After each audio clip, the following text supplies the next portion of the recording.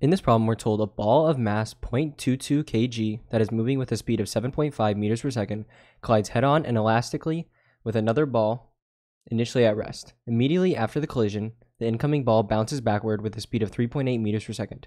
Calculate A, the velocity of the target ball after the collision, and B, the mass of the target ball.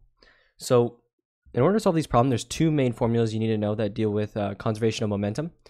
And so these two formulas are M1 V1 plus M2 V2 is going to be equal to M1 V1 final plus M2 V2 final. So essentially, these are going to be your two formulas. You're just taking M1 V1 in the beginning, so your mass and your velocity of your first ball, mass and your velocity of your second ball, and then this is just the mass times the final velocity of the first ball, and then the mass of your second ball times the velocity, the final velocity of your second ball. And so the other formula you need to know is V1 minus V2 is equal to negative V1 final minus V2 final. So these are the two formulas you need to know in order to solve this. But before we go ahead and solve it, let's go ahead and write down the given. So what are we told? So what I'm going to do is write down every single variable, right? All these variables right here, and we're going to determine whether or not we have it. So we have M1, M2, V1, V2, and then we have V1 final, and then V2 final. So these are going to be the 6 variables that we need to determine whether or not we have. So let's go ahead and start with M1. So I'm going to say 1 is going to be the mass of the ball that's moving, right? So the one that's going to be at rest, we're going to say that's M2, or the second ball, right? So 2 is going to be the ones at rest, and 1 is going to be the one moving. So they tell us the one moving has a mass of 0.22 kg. So 0.22 kg, that's going to be M1. And then we know it's going to be moving with a speed of 7.5 meters per second. So we know V1, right, the initial velocity, 7.5 meters per second. And then we know it's going to collide elastically with another ball initially at rest. So this is going to be the second one, and this is going to be this ball, right? And so we know it's at rest, so this is going to be 0 meters per second. And then we know immediately after the collision, the incoming ball bounces backward with a speed of 3.8 meters per second. So when it hits the ball, the first ball, right, it's going to bounce backwards. So it's going to go this way, and then it's going to bounce back this way. And they tell us it's at 3.8 meters per second. So we know V1 final is going to be 3.8 meters per second. But we have to keep in mind is it's going the opposite direction.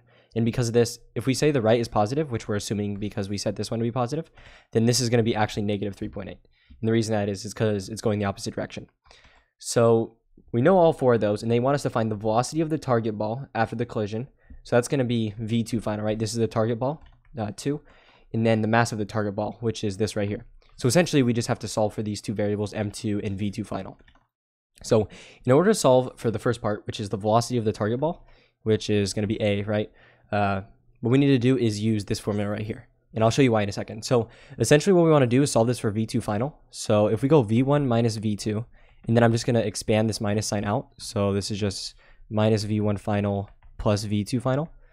So we've got it like that. And then what we're going to want to do is just solve it for V2 final. So V2 final is going to be equal to, and I'm just going to add this to the other side. So we have V1 final plus V1 and then minus V2.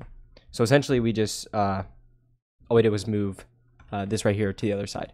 But I wrote this on this side. So yeah, this is your formula V2 final minus V1 final, or V2 final equals V1 final plus V1 minus V2. So now we've got it like this, and what you should notice is we're trying to find V2 final, right? And then you should notice that we have all of these variables. We have V1 final, which is minus 3.8. We have V1, which is 7.5, and then V2 is just 0. So essentially what we can do to solve for V2 final is just plug it in. So V1 is minus 3.8 plus V1, or V1 final is minus 3.8 plus V1, which is 7.5, and then minus V2, which we know is 0. So essentially this is just going to be minus 3.8 plus 7.5. If you go ahead and solve this, right, just add these up, you're going to get 3.7. So the velocity of this ball is going to be 3.7 meters per second. So this right here is your answer to A. Now let's move on to B. So B is going to be the mass of the target ball. And if you notice, this formula right here does not contain mass. So we're going to have to use this one up here. And if you look at it, we're trying to find M2, right, the mass of the target ball, right, which is 2. So essentially, we're going to be solving this for M2. and we have all the variables, right? We have M1, we have V1, we have every variable, right? So we just got to plug it in. So let's just go ahead and do that. So M1 we know is 0.22 times V1, which is 7.5, and then it's going to be plus M2, and then multiplied by V2. But notice that V2 is 0 because the target ball that we're hitting is just not moving. So really M2 times 0 is just 0. So I'm just going to erase that.